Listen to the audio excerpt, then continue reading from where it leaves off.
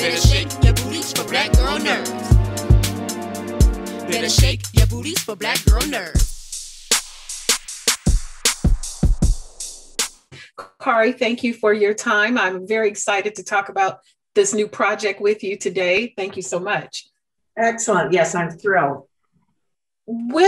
Before we talk about the show itself, I'm curious, when you guys are creating the different things that are feeding into the other Marvel movies, we just finished with WandaVision, and now we're into Falcon and the Winter Soldier. As you're all operating on your own kind of planets, bringing your stories to life, how much are you aware of what's going on in the other universes that will feed into ultimately our main motion pictures?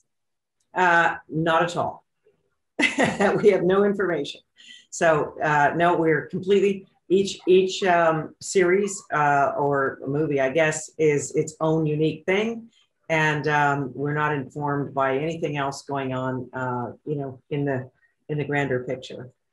Mm-hmm. Is it better that way, outside of the secrecy of working for Marvel, but is it better that way? You don't have to think about how is this going to play out with the other universes and what they'll ultimately collide with. No, I think we don't, if someone is thinking about that, which I'm sure they must be, I guess, they're taking care of that. But really, each one is so unique and so individual in how it, whatever story it's telling. I don't know that it collides that much, so yeah, I feel like we're able to tell our story the way we tell it with kind of no barriers. Mm-hmm. We've had the privilege of seeing a little bit of it before the audience sees it very, very soon. And now we're seeing another perspective of what has happened after the Endgame. And you have these two friends of a friend who are now on this journey together. Just broadly, what will their journey be like with each other? Since although it's not the same when you know someone and you really have to journey with them, it's two very different things. Well, I think they're kind of grumpy, so it's definitely, I don't know that first of all, they're not really friends. They know each other, obviously, mm-hmm. and they've had common experience. So that's, and they have a common friend that they've lost. So there is that kind of a sense. The other thing, I guess, that they have is two very different perspectives of the shield. Mm. So the shield, Sam was given the shield and he says, it doesn't feel like mine. And then he has to decide as a Black man, what is it to pick up that shield? What is it for the Black community? What is it for the white community? It's a racial conversation for sure. And does he want to? Because there's a lot of bad that comes with carrying that shield. And Bucky has his ideas as well. So they have to work out what that is, and we have to go on the journey as they are also on a form of a mission. They have some pretty intense discussions about the future of Sam's decision. Absolutely. With Sam and Bucky's experiences have been very different in what led them to this point. Bucky has his past issues and things that he's done. With Falcon, with Sam, it's never really been so gray with him about where he lies in the scale of good and bad.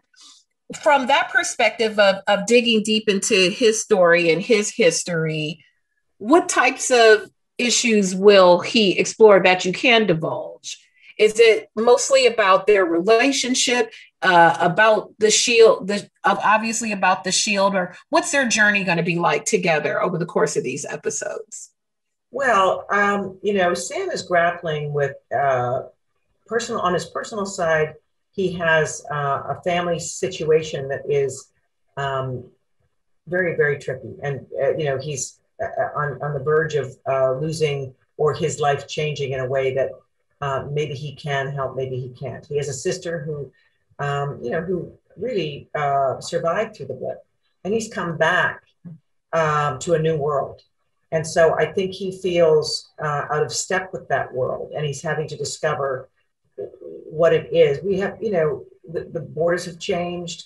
people want to change them back, because when people blipped out, there was much like the pandemic, actually, people had to cooperate differently. There was common sense of loss. There was a sort of a universal experience on the planet, if half of it disappeared.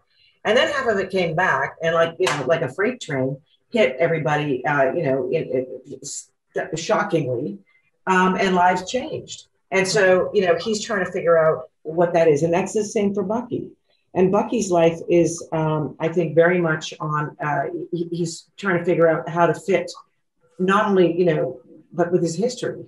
How does he go forward, carrying the baggage of some of the heinous things that he's done? So that he's dealing with guilt and he's dealing with consequences. Both of them, I guess, to some degree, are dealing with consequences. Mm-hmm. And I think Sam is really both. So uniquely, they are actually two sides of the same coin, and they kind of need each other because of the common experience that they have. They're the only two people on the planet that really know each other, even though they don't necessarily like each other. I mean, they have no reason to like each other particularly, and they have to find how to be friends. Mm-hmm. With finding to be friends, I think about the times where you're thrust into a situation. Maybe you have like a birthday party, and you're showing up for the birthday girl, and the birthday person has all these other friends that you don't know, but they have equally as important a relationship and how they're going to interact.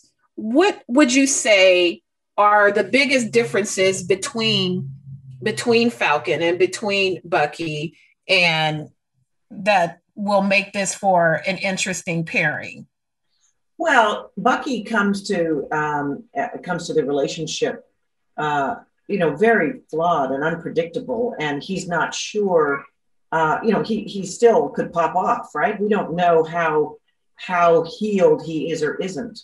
So there's this kind of constant concern that he is, going to come apart on us and do something that he's going to regret, or together they will regret. So I think Sam, by contrast, has and Bucky has no family. His family has passed because he's 108. So he's really looking for relevance. Not to mention, I think, looking for love. He's looking for somebody to. Whether it be a girlfriend or a family, he's really looking for family. Mm. Sam has a family,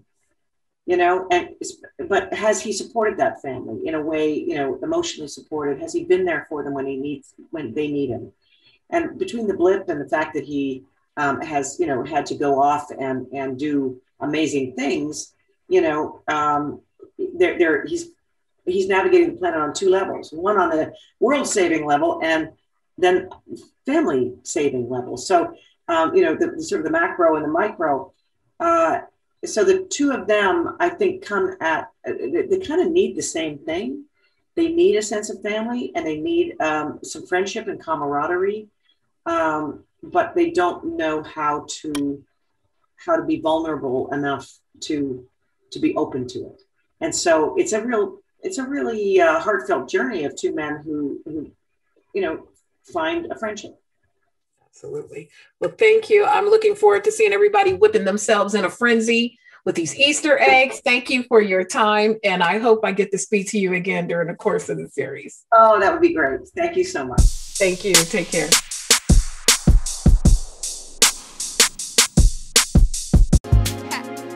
Better shake your booties for Black Girl Nerds.